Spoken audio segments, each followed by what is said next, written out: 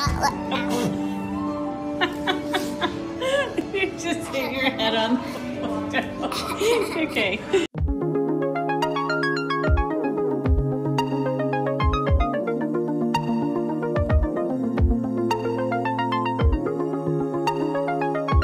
What are you eating? What is it? bread. Where'd you get it? Oh, they're from samples. Yeah, but what are we on? What is this? Okay. Oh, it's a quiz. Mother dough and gold. During the gold rush of 1849, food prices were less than they are today. True or false? Two? I don't know. Good guess, but food prices were. I thought that's what it said. Oh. What? Wait, I'm very confused. Check it out. They're making bread. Yeah, so read the steps. This is really good bread. It is very good bread. A portion of the mother dough is mixed with flour, water, and salt, and thus begins in this batch of Bowden. Let's say Bowden. I think it's Bowden. Bowden sourdough. Mm-hmm. Okay. So you guys cannot let You just hit your head on the photo. Okay, tell us why it's called mother dough. Okay. Mother dough. Okay. Mommy.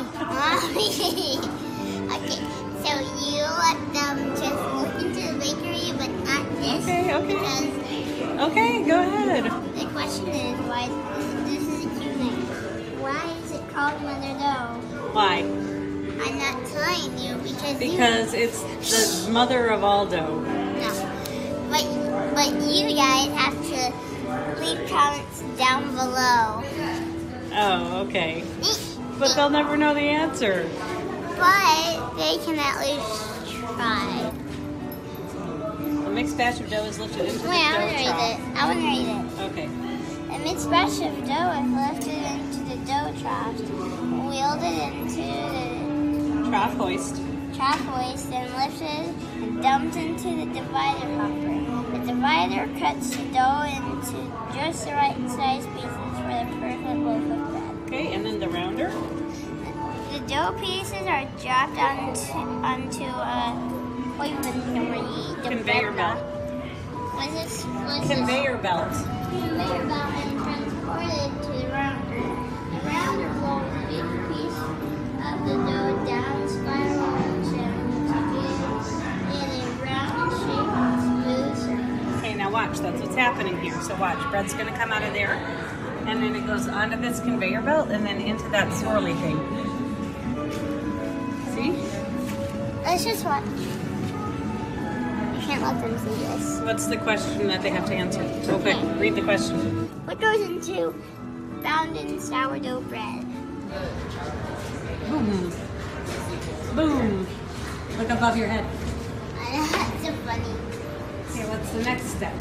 From the rounder, the dough pieces are dropped into the mesh baskets where they take a ride to relax and stretch and gain strength. Without this resting time, the dough would be tight and rubbery when going through the molder. And that's just what we saw. That's what's going on right here and above our heads. Pretty cool. What happens in the molder? Once the dough has rested, it drops the Conveyor. and starts its long ride through the molder.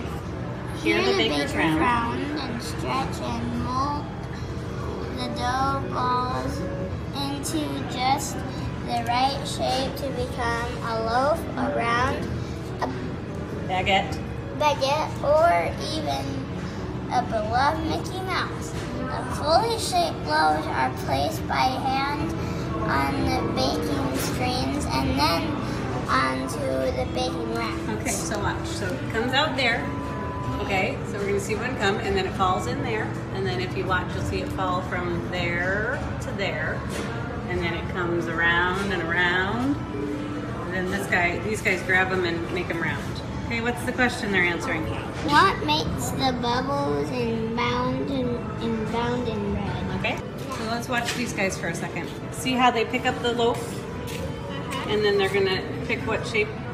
And I guess that one was no good. I like whatever. Okay, so then it's slow fermentation. In order for the bread to get that tangy bound in flavor, it needs to chill out for 16 to 24 hours. So the rats are moved into fermentation coolers to wait for the next day's bake. And then what happens? Proof. The rats are moved into a warm, moist proofing box for an hour where the loaves rise to their final form. Okay, so there's the fermentation rats. And then back there, you see them turning in the cooler back there? Yeah. Oh my gosh, look.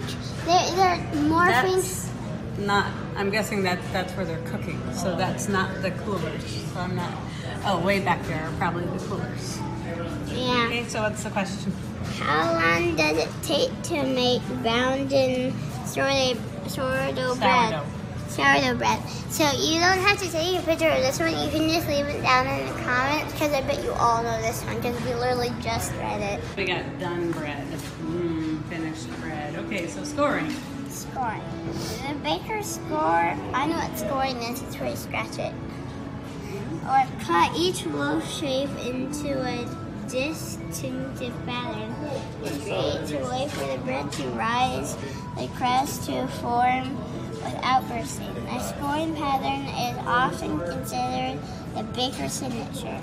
The long bounded loaf can be recognized for its unique sourdough smile. And then baking. Ooh, look how good those look. Ooh, no, they look so good. Okay, so what's baking involved? The wraps of scored bread are rolled into the ovens where they heat and steam will transform raw dough into beautiful bound in San Francisco sourdough bread. Steam is injected into the ovens during the Mommy, I like how you were doing it, where you're showing them how, like as I read it, of how it works, of how steam. Steam is injected into the ovens during the first minute of bake time, which keeps the surface moist and flexible. This allows the bread to fully expand and develop its famous golden glow and crispy crust. So I think those back there are the ovens.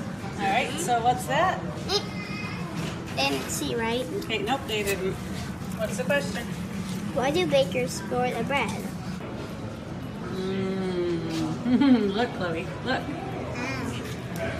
Would we call that a hidden Mickey? I guess.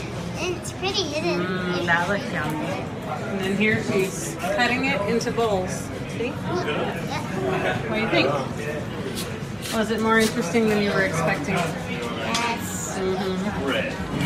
So we're in the Pacific Wharf, and we just did bakery.